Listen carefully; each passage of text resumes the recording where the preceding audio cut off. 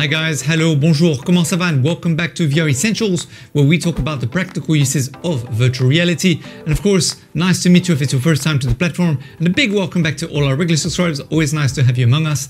Now, yesterday I had uploaded a video about what was the best lighting tracking accessory, so that of course you get the best tracking as possible using your HP Reverb G2. First of all, I wish to thank the community for leaving your comments in letting the others know that of course the HP Reverb G2 uses what we call visible lighting communication technology, or VLC. Now, before I dive into what this actually means, I also wish to apologize for saying on the video that actually this IR or infrared illuminator was actually the best accessory that you could buy to have the best tracking as possible for the HP Reverb G2. Now, you need to know that a lot of research actually goes into every single content before we upload the video to the channel. In this specific instance, again, when I had done some research about whether IR lights could be used with the HP Reverb G2, there are actually a lot of people who say yes. And this is actually because visible lighting communication technology is a subset of wireless optimization technology, which uses infrared light in order to power the tracking. Different virtual reality hardware manufacturers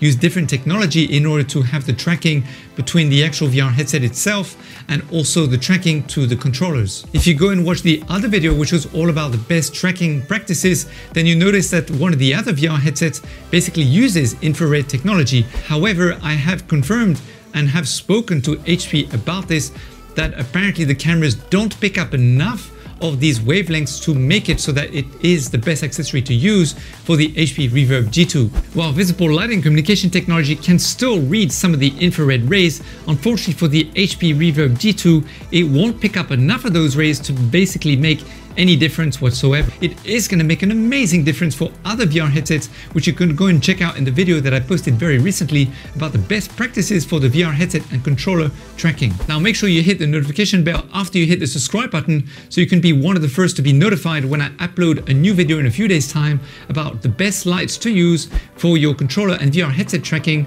using the HP Reverb G2. Infrared illuminator.